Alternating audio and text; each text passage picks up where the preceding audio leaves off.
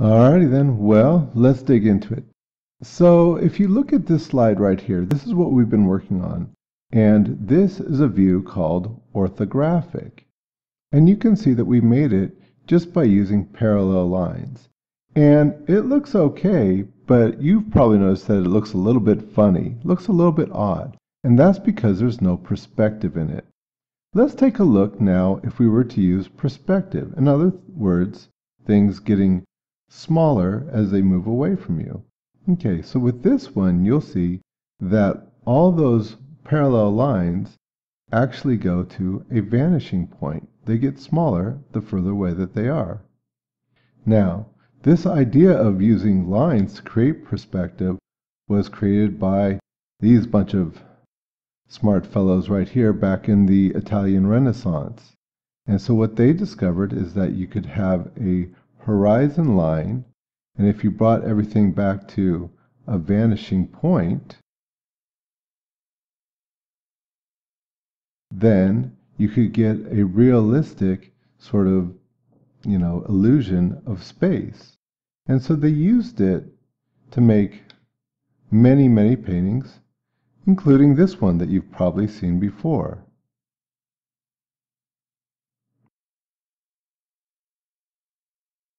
Now you might say like, well, okay, that's all fine and good, but does it really work in the real world? Does it work with the photograph?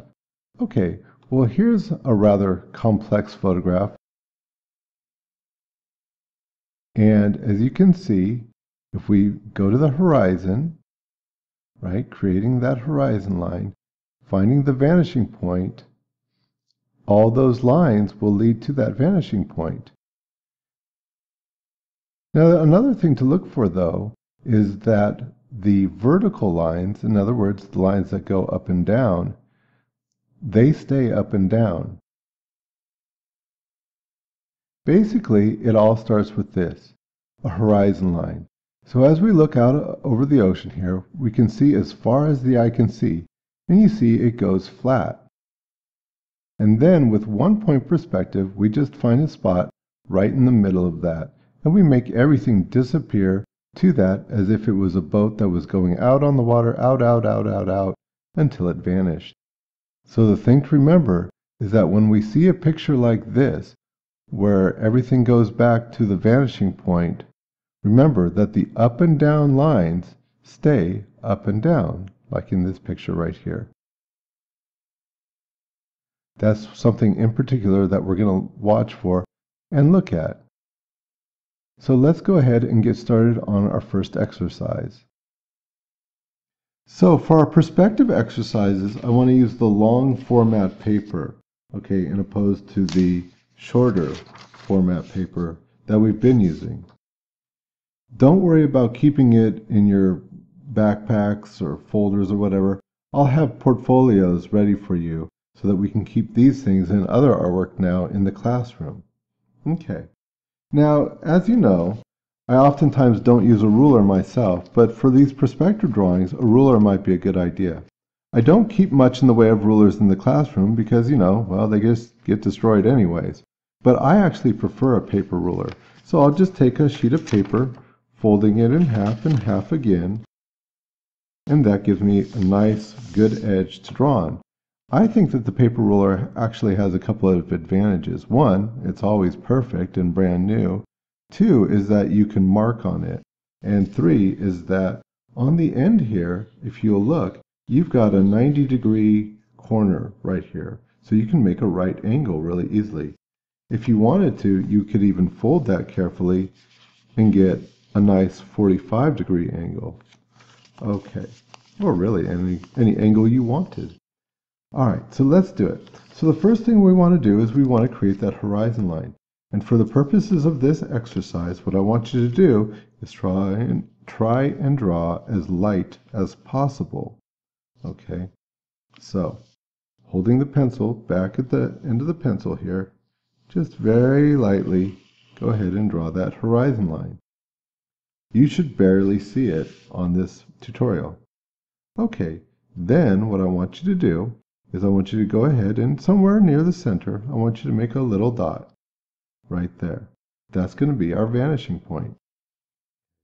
For our purposes, right now, I want you to go ahead and I want you to label this. That line is going to be labeled the horizon line.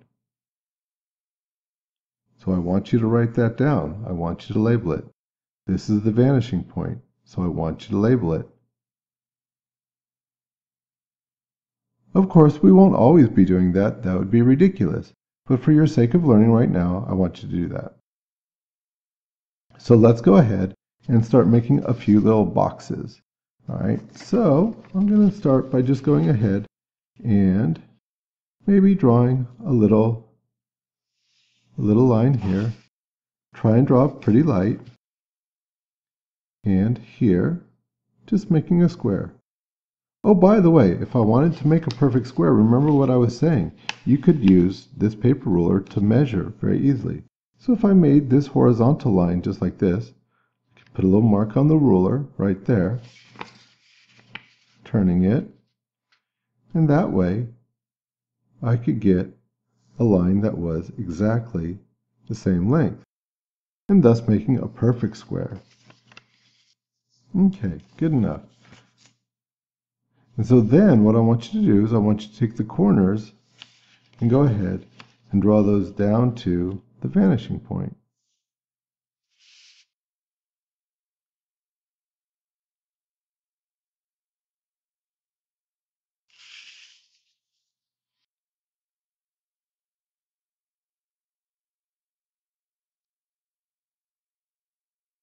So all the corners that you saw down to the vanishing point. Okay, so now you can use your ruler and make another horizontal line right here. That'll be the back of your cube. And try and keep them parallel. That way. And this way. Now vertical. Those are terms you should learn as well. Up and down, that's vertical. Side to side, that's horizontal. Once you have it like this, your little cube in perspective, I want you to go ahead and darken in the lines that you need. I want you to keep, for now, those guidelines that you made, because what I want to see is that you made them reasonably light. You want to keep your guidelines really light because you're going to be doing a lot of erasing when you do things in perspective.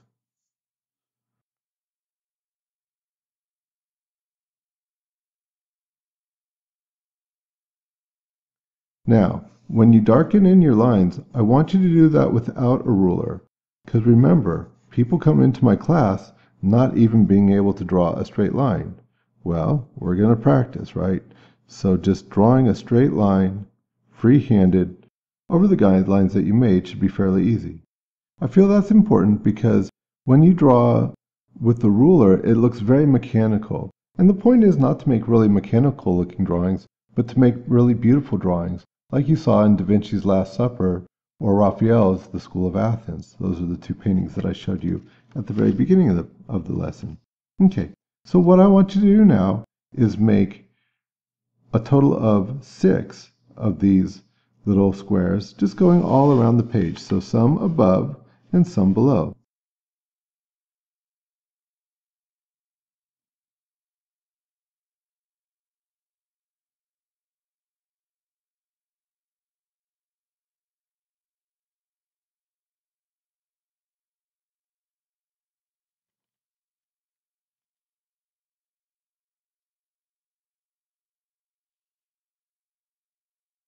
Okay, as you're making these, you can see they don't have to be perfectly straight, like up or down, that kind of thing. I have some of mine at an angle. They don't have to be perfect squares either. I just wanted to show you that you could make things measured and perfect if you wanted to, which is something to really know when it comes to doing accurate drawings using linear perspective. Trust me, there's all kinds of crazy stuff you can do. The other thing is to keep the lines that are meant to be parallel, parallel. So for instance, these ones are going back to the vanishing point. Okay, fair enough. But these ones would stay parallel, wouldn't they? So watch for that, because the same psychological sort of quirks that can happen when you're drawing, those forms like we were drawing before, the cubes and whatnot freehand, could happen here too. So if you're ever in doubt, so let's say for this, for instance, was like, oh, wait a minute, that just doesn't look right. You could always measure. You can say like, okay, that doesn't seem right. So what's the difference between, let's say, the 1 point, if I was to carry this out here, say like, okay, it's that long. And by the time I get over here, it's like, oh my, that's very different, isn't it? So you could measure when in doubt.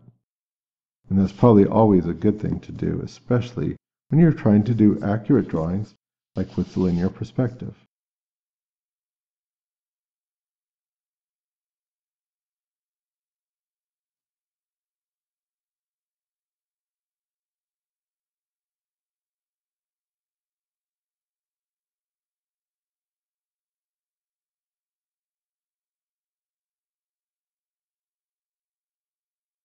So just like the exercises that we did when we did the drawing intensive, I want you to label these very precisely. So this is perspective drawing 1. 1 point perspective using a horizon line and a vanishing point, because that's the nature of the lesson. Remember, I do this for a reason, because when you verbalize, when you get vocabulary, when you know the name of things, then you understand them much more deeply. Okay, and also, give me your last name, your first name, the period number, and the exercise number, which is usually the same as the drawing number. Okay, that just makes it a lot easier for me.